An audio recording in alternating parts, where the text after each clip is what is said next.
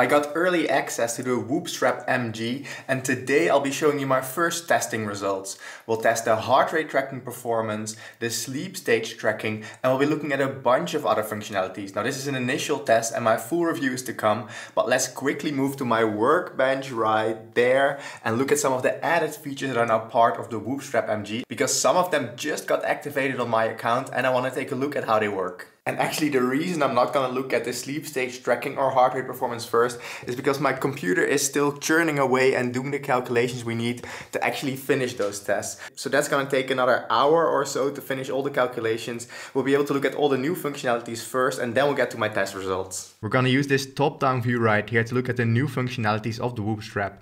But just for those of you who aren't aware, there are now 3 different subscriptions with the Whoop Strap. So there's the Whoop Strap 5.0, which comes with the 1 or peak subscriptions, and then there's the Whoop Strap MG or medical grade, which is this one right here that I have, which comes with the life subscription, which is the most expensive and the most extensive.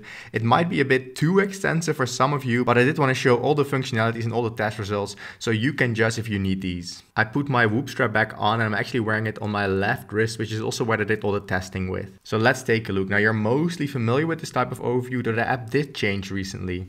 So you have my sleep, the exercises I did today. But what I'm particularly interested in is the things that were added. So for instance, my health span.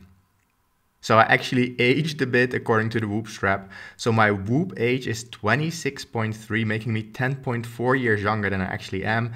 And I have a slightly increased pace of aging. So your pace of aging, you want to get below 1 basically. This is sort of an indicator of how fast Whoop thinks you're aging biologically according to their estimates. So they give you the different factors that contribute to this. So your sleep consistency, hours of sleep, time in different heart rate zones, your fitness level, and one reason I have a relatively low Whoop age is because my VO2 max is quite high. So your VO2 max is sort of a fitness estimate. It basically tells me how efficiently or how much oxygen you can consume during exercise. And here you can also see my age trend. So of course my chronological age slowly increases, which is this thing on the top right here. But then in addition, this green line right here is my Whoop age. And this has actually been slowly increasing over time. And I should try to decrease this even further, though it is already quite low. And then my pace of aging increased a bit and is now decreasing again. So I was actually traveling a lot in kind of a stressful period right here, which sort of increased my pace of aging, and we want to decrease that more. So here I can see what I need to work on. So my resting heart rate is quite good. My lean body mass I actually need to put in right here. But for instance, my steps could be higher. My strength activity was good. Time and heart rate zones could be improved. So this is what the fitness age is. So the health span functionality of the Whoop Strap. So here we have that in a very small overview, but then there's 2 other things I want to look at. My blood pressure insights and my heart screener, and I haven't actually looked at these yet. So let's take a look at those together. So this is still in beta, the blood pressure insights, so let's get started. So you only get this with Whoop Live, and it gives me early access to these kind of things. So what is blood pressure? Most of us will probably know what blood pressure is and why it matters.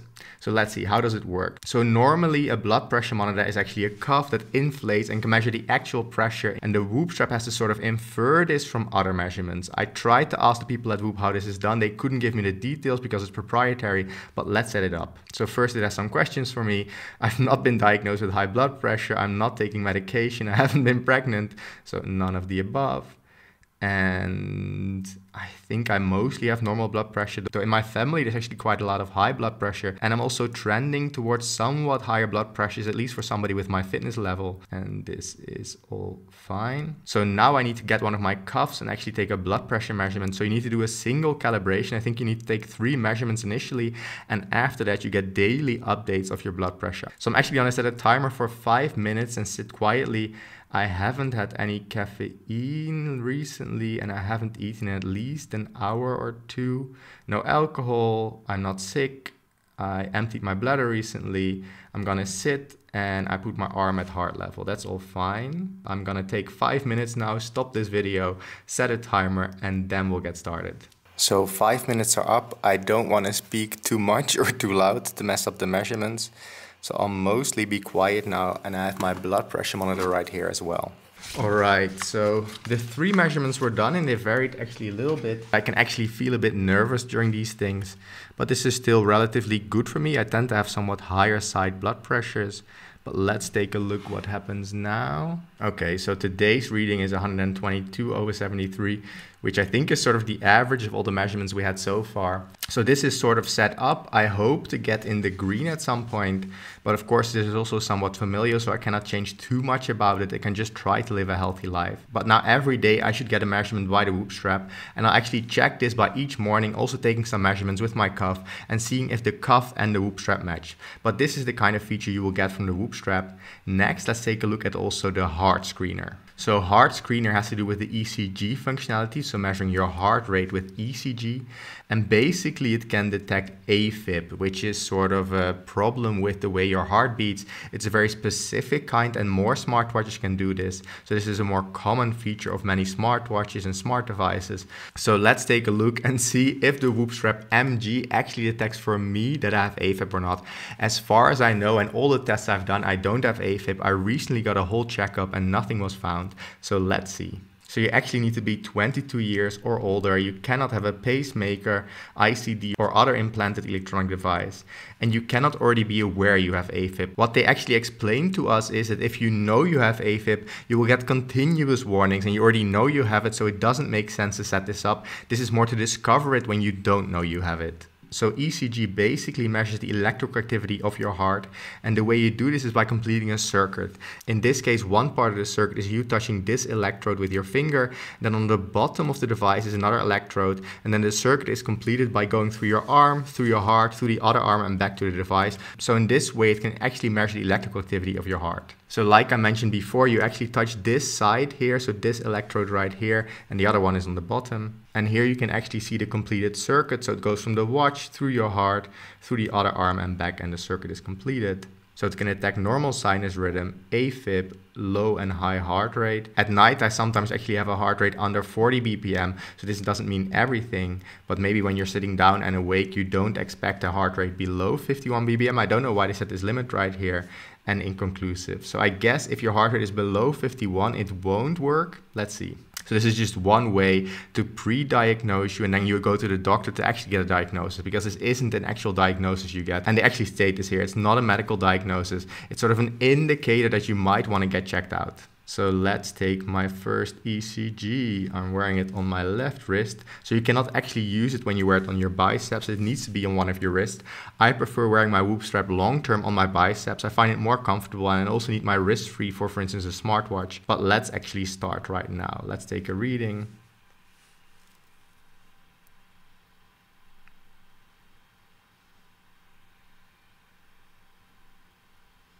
According to this estimation, I don't have AFib, I didn't have high or low heart rate, and I had a normal sinus rhythm. So that's good. So this is a start, and there's supposed to be an ECG report. We'll check that out in a second. Apparently it needs to send some data into the cloud and get back with some calculations. So here's the actual shareable ECG report that you can actually share with your doctor apparently.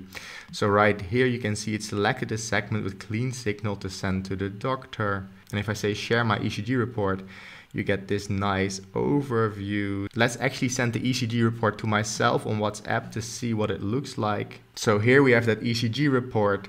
It basically says normal sinus rhythm and then some of the signals that were detected. So this you could directly send to your doctor, I guess, if you wanted to. I wouldn't do this kind of test too often. At some point you know you have a normal rhythm. Unless you feel at some point something is wrong, then in that moment you can test yourself as well. But let's now take a look at the thing most of you have probably been waiting for. How good is the sleep stage tracking of the new Whoop strap? So how good can it check if you're in REM sleep, deep sleep, or light sleep? And we're gonna test that by comparing it against an EEG device, which actually measures my brain waves during the night.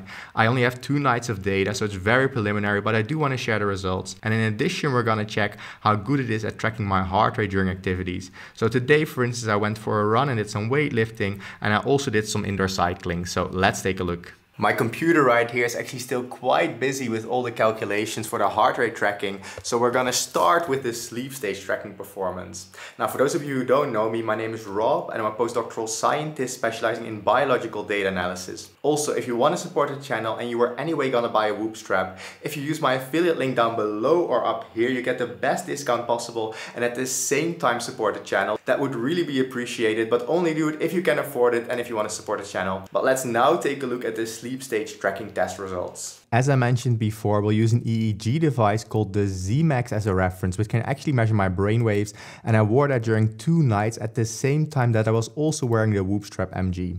So on top we have the sleep stages as measured by the EEG device, and on the bottom the sleep stages as measured by the Whoop Strap, with the different sleep stages along the vertical axis and the clock time along the horizontal axis. And let's first take a look at deep sleep. So here we have deep sleep for the first night as measured by the EEG device marked in blue-purple. And as you can see, this mostly matches with the Whoop Strap's deep sleep, though the Whoop Strap detected some extra deep sleep. And for this second night, we more or less see the same thing. Most of the deep sleep agrees between the Z-Max and the Whoop Strap, but the Whoop Strap detected a bit of extra deep sleep, so also here later in the night. But what about REM sleep, which is marked in red for both nights, but let's now mark it fully in red for the EEG device, and that is done right here. So this is the first night. And we see again mostly a good match between the REM sleep detected by the EEG device and the Whoop Strap, though it is far from perfect. Some extra REM sleep was detected here in the beginning of the night, and I know that typically in my first sleep cycle I have no or very little REM sleep. This is just what I typically have, and the Whoop Strap did detect some REM sleep here at the end of my cycle. So it sort of expected that and found it, even though it probably wasn't really there. This second one was actually quite correctly detected. The third one more or less, but then here for this fourth and fifth segment, a lot of extra REM sleep was also detected by the Whoop Strap. So again, a bit more REM sleep than expected, similar to what we saw for deep sleep. And for this second night, we see more or less the same thing. The position of the REM sleep mostly matches, but again, some extra REM sleep was detected, especially here earlier in the night. This is not bad, but also not amazing. But let's take these qualitative agreements, so sort of visual agreements, and translate them into percentages. So how well does the Whoop Strap MG actually agree with the Z-Max if we put it into percentage agreement? And you can see that in this overview right here. Now this is not as visually appealing as my normal overviews, which I make much nicer in Illustrator, but this is the raw result as I get it from my code. And I just wanted to get you the results quickly, and I don't have a lot of time today, so I'll just use this Excel sheet for now. So on top we have the sleep stages as measured by the Z-Max, and on the left the sleep stages as measured by the Whoop Strap. And each column here sums to 100%, meaning that we can see what percentage of each of the sleep stages according to the Z-Max was detected as a sleep stage by the Whoop Strap MG. And if they perfectly agree, all values along this diagonal should be 100%. And first of all, we see that about 90% of what was deep sleep according to the Z-Max was also measured as deep sleep by the Whoop Strap, but as we saw, a lot of extra deep sleep is detected. And that's what we can see in this column right here. So the light sleep agreement is sort of the worst, and that is because a lot of what was light sleep according to the reference device was detected as either deep sleep or REM sleep by the Whoop Strap. So light sleep agreement is the worst out of these 3 sleep stages at about 56%. Then again, REM sleep agreement is again pretty good at about 79%, and most of it was confused with light sleep instead. So basically, most of what the EEG device said was REM sleep or deep sleep was correctly detected by the Whoop Strap, but a lot of extra deep sleep and REM sleep was also detected. Now, as always, we won't be focusing on awake time because the Z-Max tends to detect a lot of awake moments that weren't really awake moments. So this is the sleep stage tracking. But as I can see, the heart rate tracking is almost done calculating, so let's move to that. Okay, I finally have the heart rate results. I made a small mistake which cost a lot of time, but here we can see the results for spinning, so indoor cycling for the first session that I did. And as a reference, I used the Polar H10 ECG chest strap, which is plotted here in blue-green, and the Whoop Strap MG is plotted in red. So I have the clock time along the horizontal axis and my heart rate along the vertical axis.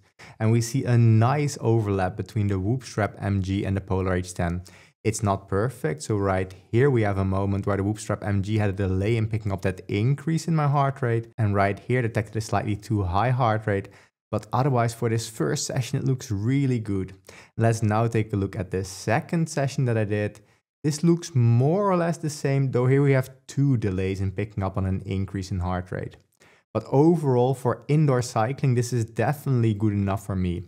But let's now take a look at a harder exercise, running. And here we have the results for the one running session that I did outdoors.